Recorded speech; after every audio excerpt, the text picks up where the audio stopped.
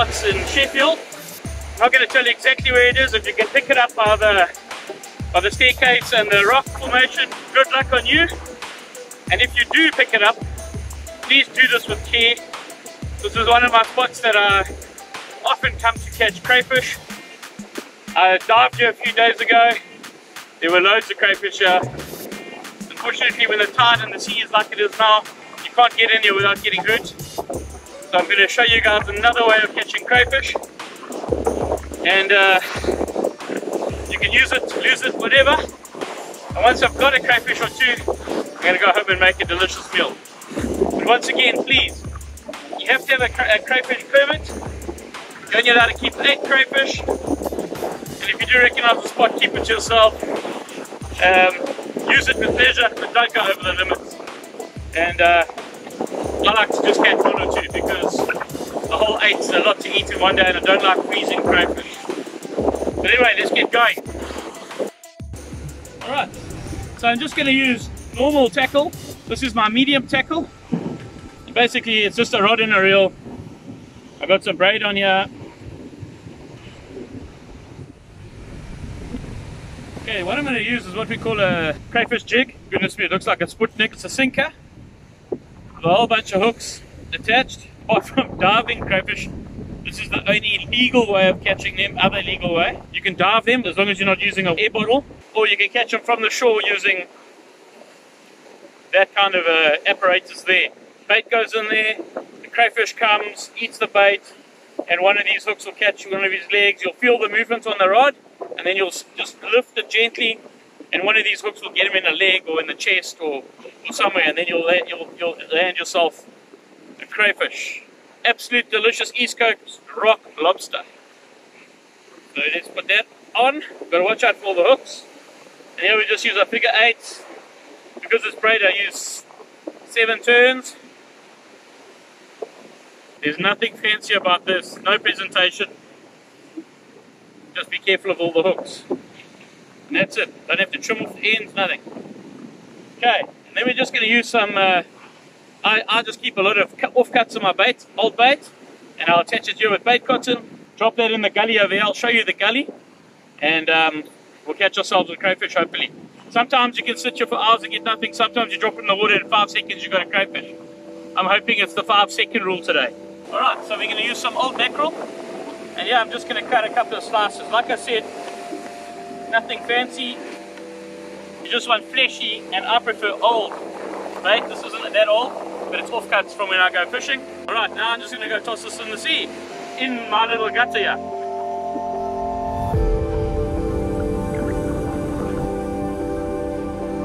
Okay, so as you can see, I just lobbed it in this gutter here.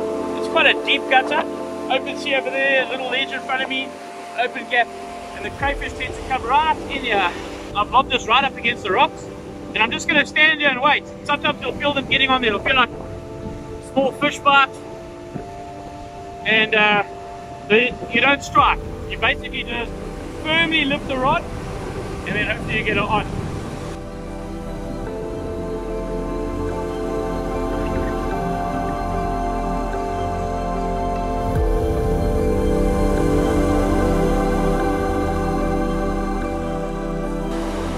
When the sea is really flat and calm and it's very clean here, then you actually can dive them. But right now there's a lot of foam, a lot of working water, there's a strong west wind blowing, so I'm fishing for them. Oh, oh, oh! Something's eating the bait. You've got to be patient. You've got to almost feel him moving off with it. It's like slowly moving, and then you can lift. Because you'll also get fish that will come and peck there. There we go, got him off the bottom. Got him right off the bottom. Now I'm going to lift him very, very, very gently. There he is, kicking and carrying on. You see how the rod's vibrating? Oh, I don't want to drop him. Yeah. Oh. There we go. I'm going to hold his tail tight here. Otherwise he kicks and jumps and carries on. Hey, hey, hey, hey, calm down, calm down, calm down. There we go, you can see those hooks got him all over. Let's unhook him and get him in our box. There we go. You can see how he was nibbling on that bait. Look, it's almost all gone there. Beautiful East Coast rock lobster. handling these things with gloves. This thing's got me all over as it's been kicking. I'm going to cut my finger. But he's calmed down a lot. But he's going home for dinner. They've got to be 650 mils across the top. And that one definitely makes it. Okay, time to go put some more bait on. Try and get another one. Like I said, there's no finesse on this. And these steep walls are over here, it's all undercut. And that's where the crayfish go. So that one I got it here. I'm just going to move on a bit. Put one against the wall over here. There we go.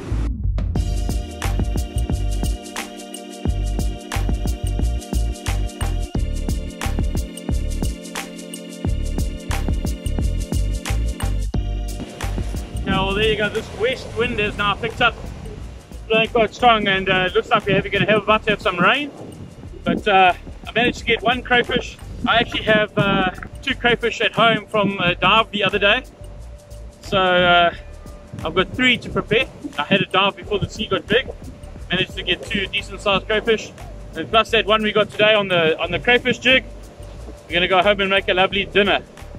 And like I said, you're allowed to keep 8 crayfish. No good keeping 8 unless you've got a family to feed, but because it's quite a rich meat, so I'd rather release them. The East Coast rock lobster is under pressure, and that's why there are limits and open and close season. November it closes on the 1st of November, and then on the 1st of March it opens again. When you catch them, you've got to look out for berry on their bellies. You get them full of berry. If it's full of berry, you've got to release it. If it's soft skin, nothing says you have to release it, but I do personally release them because they are vulnerable at that time. That's when they've shed their skin. So you release them then, and if they, like I said, if they've got berry, those are the breeders with the berry. Those are all baby crayfish that are going to be born. They get quite large. They can, like I said, they've got to be 65 or 6.5 centimeters between their horns and their so their carapace has to be 6.5 centimeters. You do get a tool, which I'll show you how to measure them. But for now, the wind's picked up. I'm going to go home and cook us up a crayfish or 2. Thank goodness I dived the other day. I managed to get 1 more to top us up. So let's hit it. Alright, so time to do those crayfish. And here are the 2 that I dived the other day. These are good ones. Okay, they've been in the fridge for 2 days. Actually, today is the 3rd day and they're still fine. And then I'm going to just show you how to measure. This is the one we caught just now. Just going to show you quickly how that measures. This is my crayfish bag, and I have a measure on my crayfish bag. And what you do is you push it there between those 2 horns there, and that line, that's where you measure to. So this one makes it. If it's below that, if that carapace ends inside of that, you've got to release it. But you can see there between the eyes, you can actually push it in there. You'll feel it's a hard piece, and then so this one makes it by quite a way. These are available pretty much in all tackle stores, and then that helps when you're diving them to keep them in. What I'm going to make is I'm going to make a soft taco bowl with pan-fried crayfish and pineapple salsa with some avo. I think it's going to be absolutely delicious. Let me get cleaning. They're quite simple to clean. Best is to have a pair of scissors. You just trim the skin. You'll have to cut into there and just break it, and then when you pull that meat out, you just twist. You'll find that all that meat comes with it. There we have it. And then we just open there, take the meat out of the shell basically. Okay, and here we have the tail. You just cut down the center of it, and you can take out that poop chute, for lack of a better name. You've got to get rid of that, and then you're left with a lovely piece of crayfish. And then we're just going to dice it up and then pan fry it. Before you cut it, you can also do it like this, where you just turn it, and then pull it out, and the meat all comes out. And then same thing, you can just take your scissors and trim it up the center. These ones are going to be a bit easier to work with now because they've been in the fridge, where that one was fresh. It stuck to the skin quite a lot, but here you can basically just peel it out. Just got to get in there first, and then it comes out. There you go. You want to do this outside, not in your wife's kitchen, because it splashes and sprays everywhere. There we go. And once again, just a slice down the back. Grab that crib shit out. And last but not least, here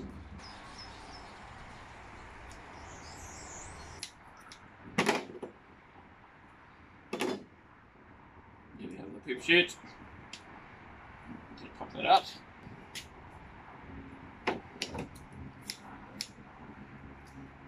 Okay, so there you have it.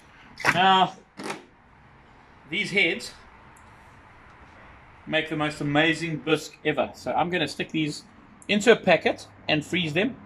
And when I'm ready to make my bisque, I'm going to utilize these heads for that. Because all of that makes a stunning bisque. I'm going to quickly give these a rinse off under the tap.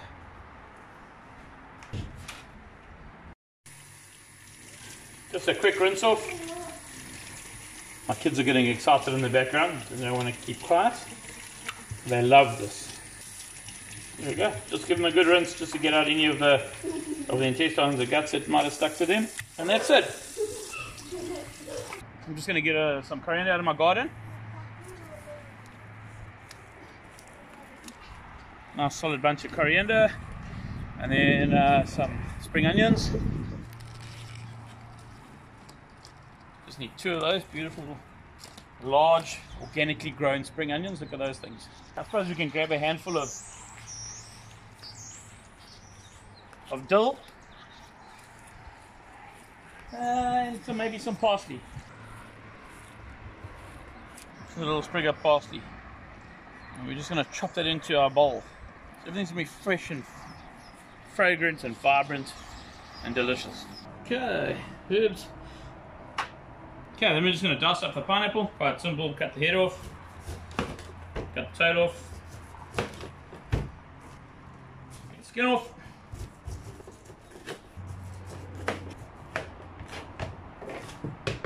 And all of that is going to go into my organic worm farm. They say you shouldn't give them pineapple, but I've been feeding my pineapple for a while and they're doing well.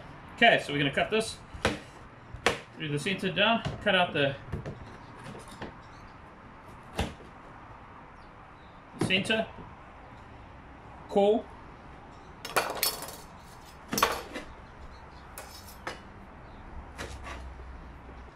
okay, so there you go. You have delicious crayfish, fresh crayfish meat. Chopped pineapple, chopped coriander, dill and parsley, avo, cucumber, and this is red onion, spring onion and some garlic. And then I'm just going to grab some lettuce. I'm just going to dust up the crayfish, equal sizes. I'm going to keep the sizes equal so it all cooks equally, evenly.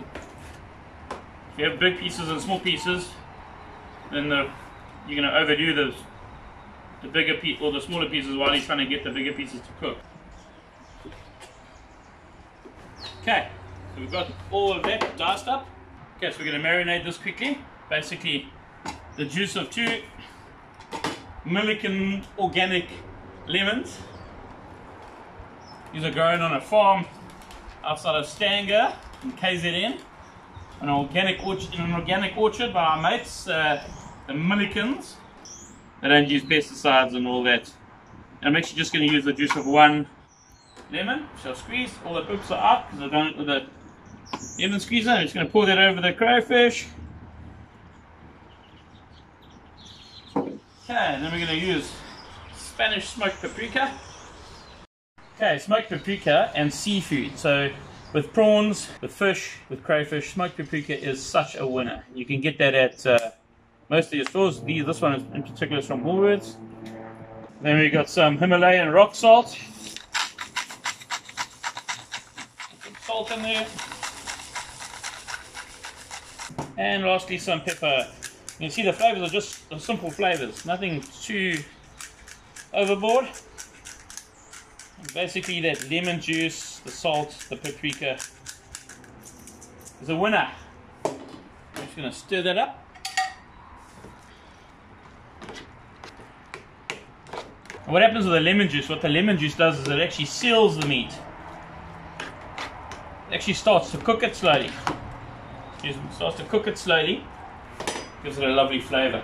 And now for my other ingenious plan, and this is to keep my wife off my back about messing in her kitchen. I have my little cooking stove.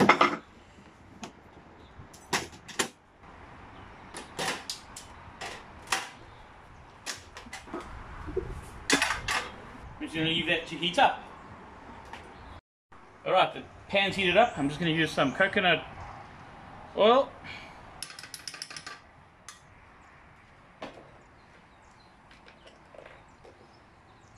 Get that nice and smoking hot. And then we're going to put in, we don't want to overpower the pan. We don't want to drop the heat too much, so we're just going to put in bits.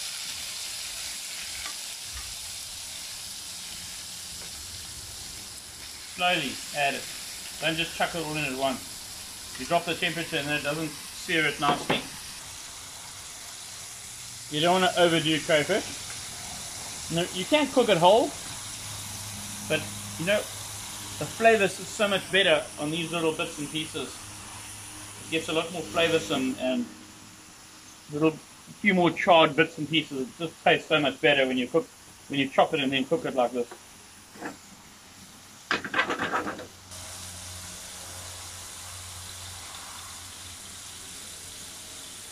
Okay, first batch is done.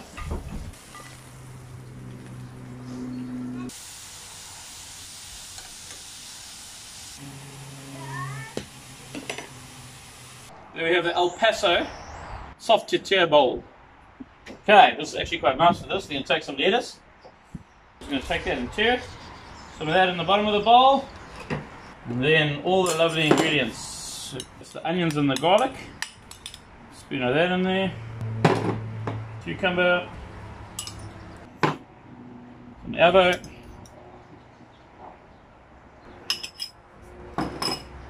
Some pineapple. Nice pineapple. This is just going to give it that break. Oh, it's going to be delicious. Looking forward to that. And then we're going to put in some crayfish. Chunks of crayfish on top.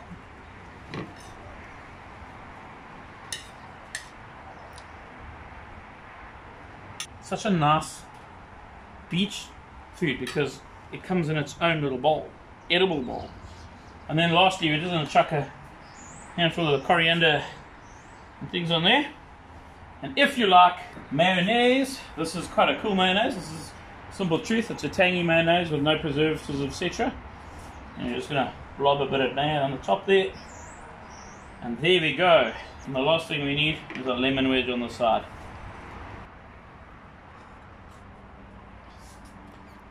Dinner is served.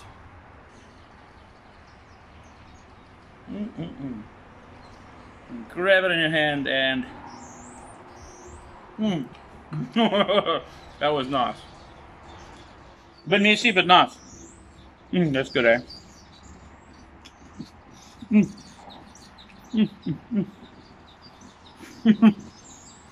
Oh man, that is so tasty.